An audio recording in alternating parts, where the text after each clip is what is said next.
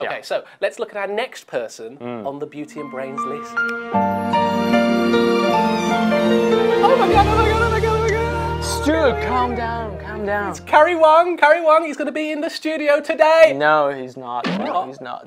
No, I feel as bad as you. No, cry. Don't cry. Don't cry. All right. We can still talk about him. We can still talk about him because Karry Wang is the idol of so many people here in China, including me. Yeah, for sure. And it's fair to say that he's a good-looking young man. Yeah. Now, when it comes to celebrities and idols, lots of people wrongly assume that they're not academically clever because most of them, I'd say all of them, probably give up the chance to go to university in order to pursue their music career, right? No, but not for Karry Wang, all right? He's really working hard. He's actually in the end of his first year of Beijing Film Academy. It's amazing, right? And he went to BFA because of his Gaokao scores. Really great, all right? So Karry Wang was definitely not just a pretty face, okay? No, So and you know, he's such a great example for people thinking that, well, you know, being started is easy. It's not easy, right? You have to work hard. He's pursuing all of his other commitments at the same time as full-time education. Yeah. So he's pursuing his music career.